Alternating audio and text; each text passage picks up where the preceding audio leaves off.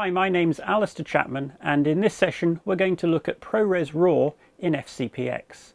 So that's how do you get your footage into FCP X, and how do you handle it and edit it in Final Cut Pro.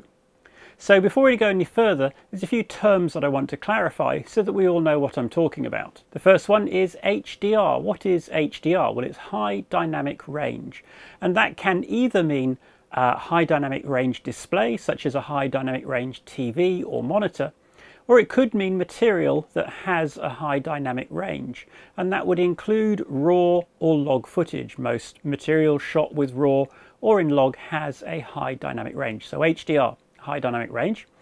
And the other one is wide color gamut, or WCG, and this basically means any material or any content with a wider range of colors, a wider color palette than you would have with Rec 709. So within FCP X, when we're working with ProRes RAW, we're going to be working with material that has a high dynamic range and also has a very broad color palette. So we're going to want to use WCG, wide color gamut, to be able to get the most out of that material. Another term you're going to hear in this session is tone mapping. And tone mapping is what happens whenever you transfer material from one range of color and gamut to another. So that could be converting the ProRes RAW to 709 or to log. So tone mapping is whenever you convert something that has one color range and one contrast range to another. It's nothing more sophisticated than that, and it's something that has been around for a long time, but because when we shoot with RAW, we're shooting in a format that is different to our delivery format, we will need to do some tone mapping to get from the way the RAW is recorded to the way we want to deliver our material. It's worth noting that many types of tone mapping are actually destructive. So for example, with ProRes RAW, we're going to be capturing with a huge dynamic range, but in many cases displaying that on a monitor or a device with a much more limited dynamic range. So we need to convert the material via tone mapping from that high dynamic range to the viewable range, and in doing so we will lose some of the material's original tonality. But that's not necessarily a bad thing, provided you do it the correct way. So let's have a look at the post-production workflow that I typically use.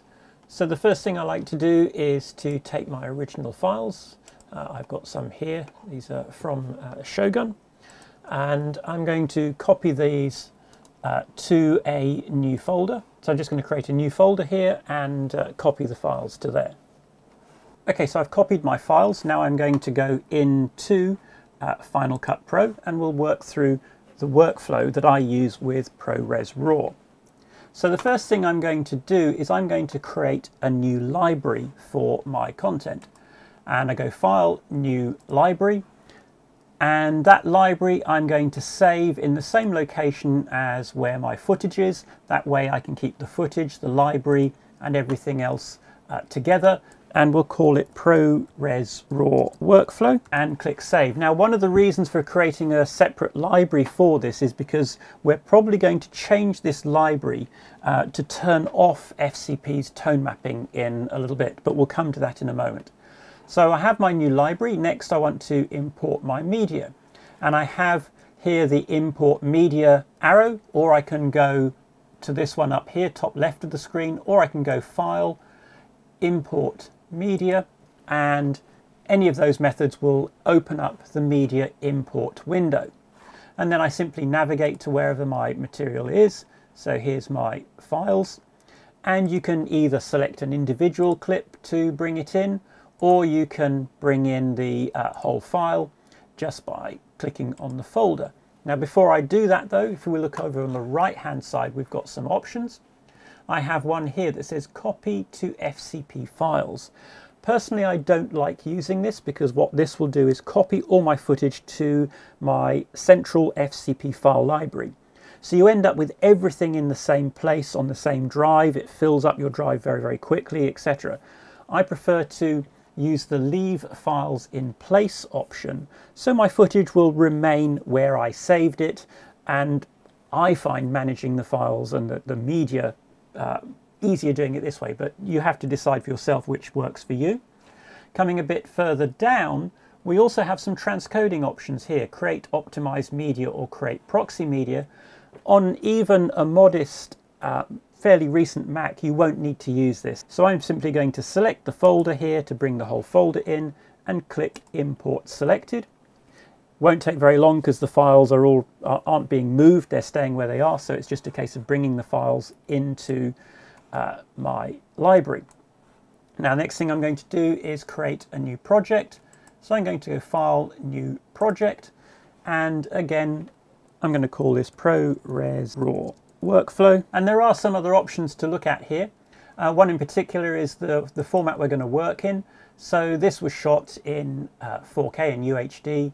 So I'm going to choose 4K and my resolution 3840 by 2160. Now the RAW will often be DCI 4096 by 2048, and we could work with that.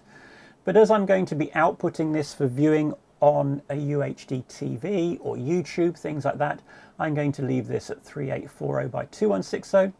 And my frame rate 24p, well, that's the frame rate that I want for my project. It does actually in this case match the frame rate that I shot at, so I'll leave that at 24p. Now in terms of rendering and output here, I've got ProRes 422HQ chosen. You could go up to ProRes 444 if you're doing something super ultra mega critical, and it might give you a little bit extra. But for working with raw content, by the time you've encoded it and everything else, Apple ProRes 422HQ is probably all that anybody actually needs, and that will produce a fabulous result without the file size getting bigger than it needs to be.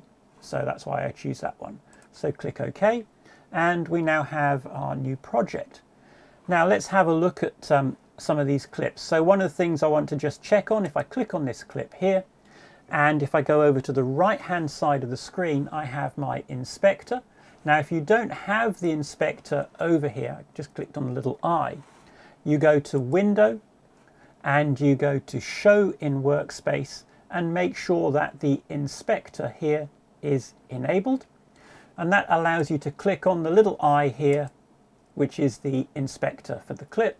And I just would like to check that my RAW to log conversion is set correctly, and you can see here that it's set to Sony S-Log3 S-Gamut3 Cine. This was shot on a Sony camera, so that's the one I want. If it was shot on a Canon camera, you'd use the Canon transform.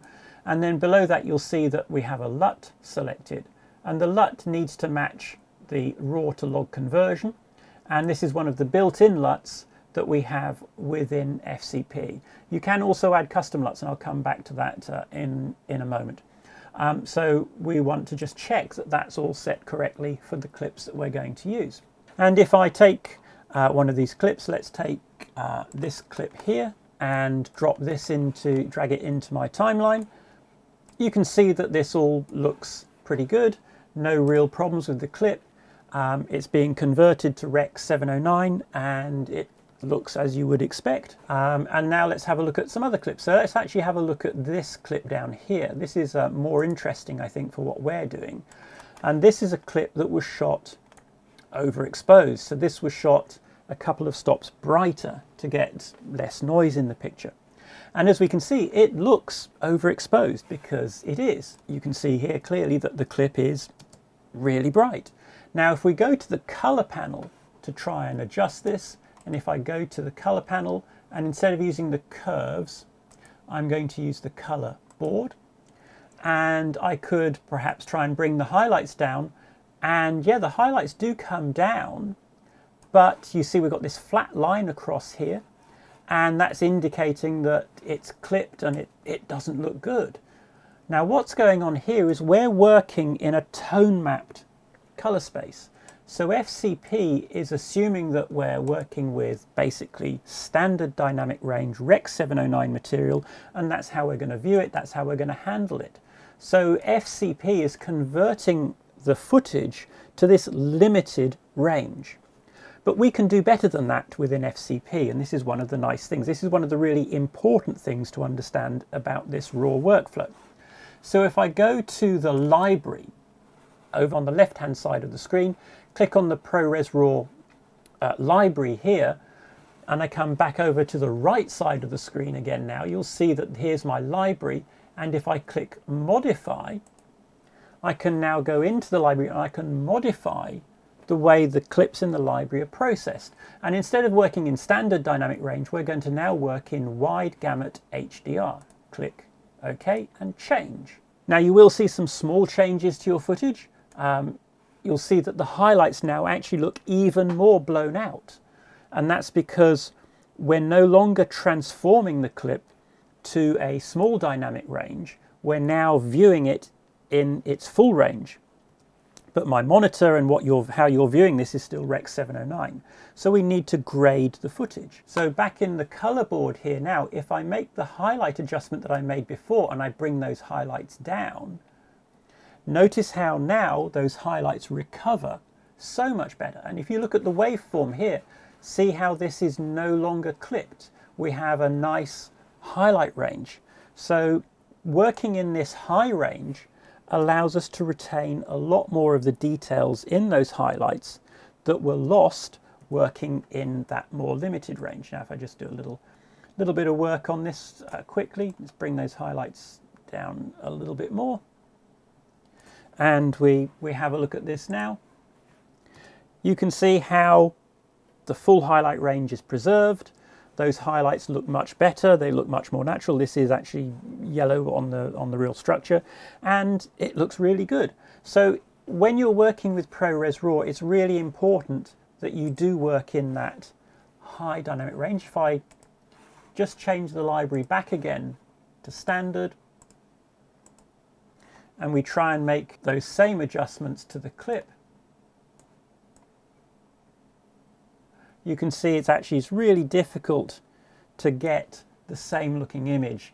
It just really doesn't work as well. It's not as easy to do. The grading is harder. So I really do recommend that instead of working in the narrow range, you change your library to wide gamut HDR. And then you'll find that your grading is so much easier. Your highlights, you have much more control over your highlights, and it's much easier to create a good looking clip, good looking image really fast and really easily. Now the other option is to use your own lookup tables. So if we come back to a clip and we go back to the inspector, instead of using FCP X's own lookup tables, we could use our own. Now most of the lookup tables that you'll find for Sony cameras in particular online are actually designed for sgamut3.cine, so we need to change the raw to log conversion for the clips. And then we go down to the camera LUT selections and we click on the LUT option.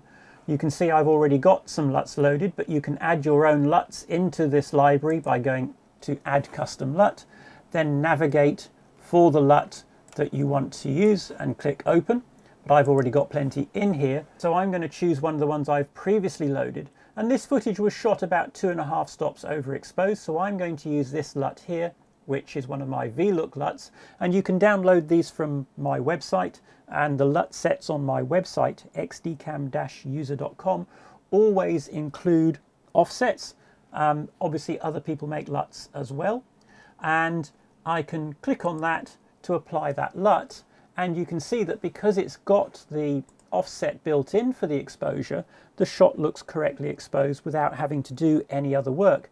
And you also tend to get a better contrast range, etc., when you use a LUT designed for the exposure that you're working at. Now when you're using your own LUTs as opposed to the FCP LUTs, it doesn't make any difference what color space that you work in, because your own LUT takes over the color mapping. So if I click this and I go back to standard tone mapping and we click change, you'll see there's absolutely no change to the shot, because when you use your own LUTs you bypass the FCP built-in tone mapping. So my preferred workflow actually is to use LUTs with offsets if you're going to use LUTs, because I think that works really well. But if you don't have LUTs with offsets, then you're going to want to work in WGC HDR, so that when you're using the standard LUTs, if we go back here and we go back to standard LUT, we can then use the color panel to do our grading, and we have access to the full dynamic range of the original clip. So there you are, that's working with ProRes RAW in FCP X. you.